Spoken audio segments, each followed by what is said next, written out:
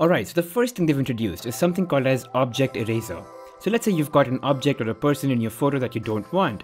So just go into edit, then go into object eraser and just tap on the object or the person that you want to get rid of. The rest is taken care of by AI. It automatically identifies the object and removes it completely and fills in the gap, and it works marvelously well. You'll have to turn it on though, so just go into menu, go to labs and then turn on object eraser. It's turned off by default, you'll have to turn that on. Alright, next, now if you swipe all the way to the left, you get the Google feed and not the Samsung briefing or Bixby anymore. The search bar is missing, but hopefully that'll come through. But you can still go ahead and turn on something called as Samsung Free, which is essentially content and news for some categories that you can choose and customize and get that feed. So totally up to you, but you've got that option now.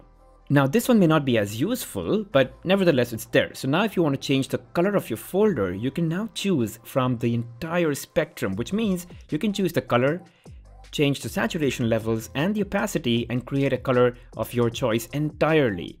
Earlier in the Galaxy Note 20 here that I have with One UI 3.0, you could only select from swatches and not from the entire spectrum. Not a great one, but it's there now. And guys, before we move on to the next one, it'll mean so much to me if you could just hit that like button, subscribe to my channel and hit that bell notification icon. It really helps me sustain the channel and grow it even more. And now, let's move on. Now with One UI 3.1, you'll be able to pick up where you left off across devices as long as you're signed in with the same Samsung account. So all you have to do is make sure that you have this feature on both the devices. They're running One UI 3.1 and it's supported as of now only on Samsung Internet as well as Samsung Notes. And you can also copy text, images and more from your phone and paste them onto another device like another phone or another tablet. And that I think is really good. Now, although Samsung introduced video calling backgrounds, they've also introduced video call effects. So let's say you're on a video call using Google Duo. You can now blur out the background or have a solid color so that your background is completely masked. And it does so by face detection, the same technology that they use when it comes to portrait modes. But yeah, you can see that it works pretty well and it's a great way to have your privacy. Alright, now let's talk about some camera features that they've introduced. First of all, they've changed live focus to portrait mode, and they've also renamed live focus video to portrait video. The portrait mode, however, does add a couple of effects. First of all, they've introduced something called a studio, high key mono, and low key mono, along with the ability to match the background color with what you're wearing. And you can vary the intensity and the lighting conditions based off your preferences. Now, earlier effects that were there in live focus mode continue to be there, so you can still use those. And of course, they've introduced director's view, which is great for vlogging style videos. You get 4 simultaneous camera feeds from the ultra wide lens to the primary to the telephoto and the front facing camera. Now for other phones, it may not be all the 4 camera feeds depending upon the processor, but let's hope it does come into some of the earlier devices. This next one is a pretty small change, but I think it makes my life a lot easier. So in video mode, you can now change the frame rate and resolution without going into settings up front.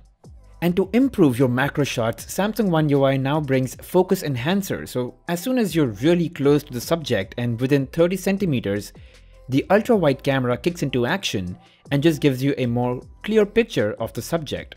Now, while that happens at the loss of background blur, you can always choose to turn off focus enhancer and get that blur back. But if you want more clarity, you can just turn that on.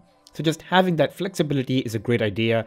Again, I'm hoping that this makes its way to other devices as well, because they all too have ultra wide sensors. And as you can see, you can get really close to your subject and take those beautiful clear macro shots, and it's so much better than having those macro lenses that are really bad in quality. In single take mode, you now get the flexibility of deciding what kind of images and videos should be processed and created. So do you want wide or cropped shots? Do you want speed effect clips? If not, you can just turn them off and save onto some processing time. In selfies, you'll now be able to decide whether you want natural looking or slightly brighter looking selfies. Earlier, you had options like warm and cool, which was more to do with white balance than to do with color tone, and I think that makes much more sense. Next, instead of blue light filter, you now have eye comfort shield, which automatically varies the level or the intensity of blue light depending on the content and time of the day. It's just a little more fancy than blue light filter, which was probably not as smart and as adaptive as the eye comfort shield is. Although you did have adaptive color filter for dark mode settings, but my belief is that eye comfort shield works across themes.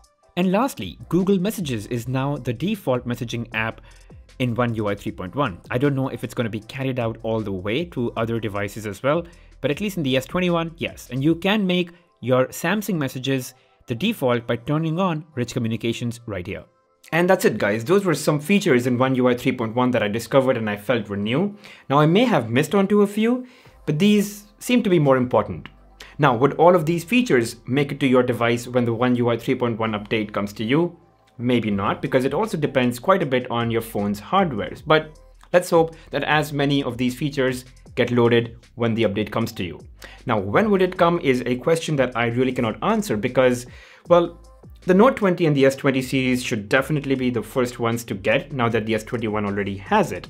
For the other devices, it's just going to follow.